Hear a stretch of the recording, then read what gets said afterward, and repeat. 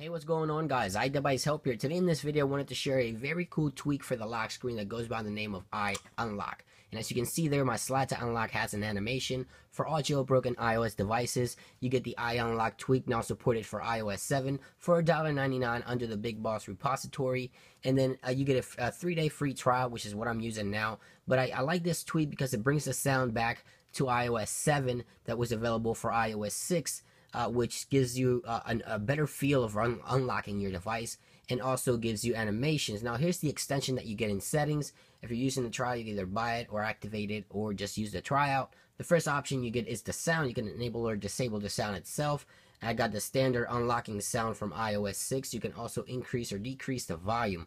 Now the second section here, you can also enable or disable the animation and select from different animations as well. You can tick as many as you want and it'll play them in random, or only select the one that you prefer.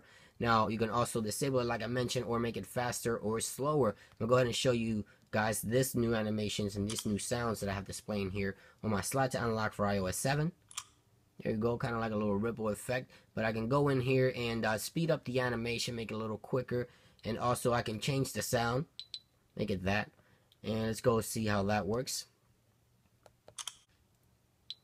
So there you go. Really simple, really cool. You can adjust everything here to your likings in the settings section.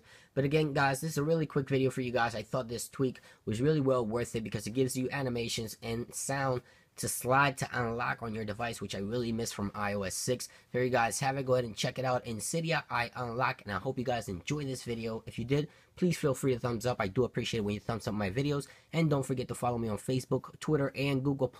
All the links will be down below, and of course, don't forget to visit iDeviceHelpUs.blogspot.com. It's been iDevice, and I'll catch you guys real soon. Peace.